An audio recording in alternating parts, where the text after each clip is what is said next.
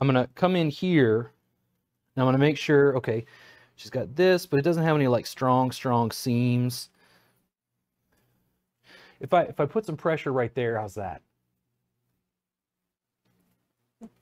You want more of that? Okay. So now I've got a handle essentially on her like middle deltoid to be able to steer this shoulder. But in my case, I'm gonna come up instead of using my elbow and put my knee right here. How's that? That feels good. That feels good. Does the client, you can see, but like, does the client have any idea that I'm using my knee right now? Probably not. Unless they're like looking up. Yeah. Now, is it better when I push away?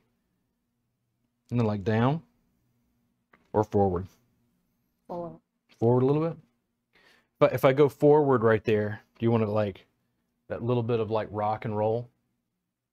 How's that?